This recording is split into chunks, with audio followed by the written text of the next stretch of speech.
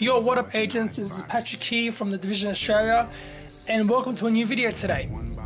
Now in today's video I will be talking about the customization of the game, more considering about your agent and what you can do with them. Now released today from a recent Q&A that was released today from the dev team, we had some new information and also some new snippets of gameplay and also what the menu could look like in the final build. So I will be showing you that throughout my discussion. While I'm talking about certain topics, I will show you that section of it. So let's get started. Now the first question that was asked was, are we able to change our skills in the world, in the open world at any time? The response from the dev team was, as you unlock skills, you will have permanent access to them. 2 skills will be available at a time using the bumper button, so the L1 and R1 or LB and RB depending on what console you're on.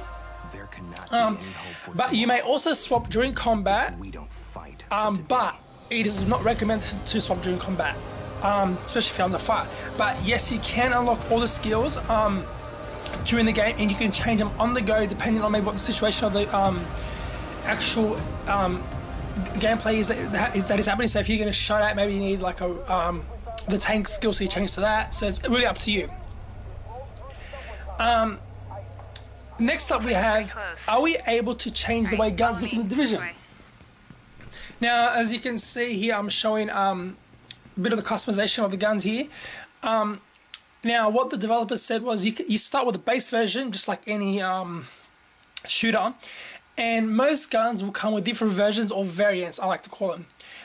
Then from that you can apply weapon skins on them to make it feel and look different, so a visual different look on them. And also next you have mods and attachments which will change the visual appearance of the guns. So that looks like, from what I can tell from this answer, is that the actual effect of the gun might not have any effect to it, only the visual, which is good because, you know, we don't want someone to have a better gun, overpowered gun than us.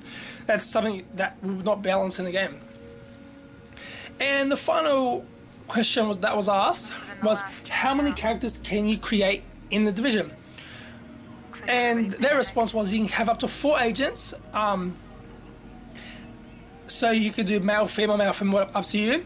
But you can only use 1 per session. So say for example, you know, you create a male character, you log into the game, you start playing, you go from there. But then also you will have a chance to make another character which you can swap over to when you replay the game later on. So you're playing the game, have a couple hours playing it, log off, come back in, you can play as a new character that you created. So you can have up to 4 ages that you can create. And that was really about it. What I will show you guys right now, quickly, is the new the skill tree that we got to see during this Q&A. So here it is right here. Next up, I will be showing you guys a little gun menu, gunsmith preview, I guess you can call it. So that's right there. And last but not least, I will be showing you guys, now this is not the final build, so we don't know if this is what it's going to look like, but the main menu of the game.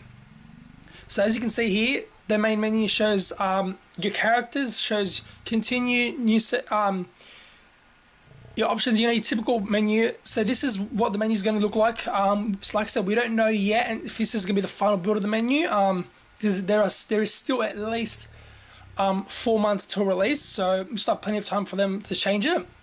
But yeah, that's all I got for you guys today. Just a quick recap of the Q&A that was done recently. Also showing you some new features in the game. You know, like I said, I showed you guys just now. Yeah, hope you guys enjoyed the video. Hit that like button if you enjoyed it. Subscribe if you're brand new. Share the video out. And I'll see you guys in the next video. Peace out, guys.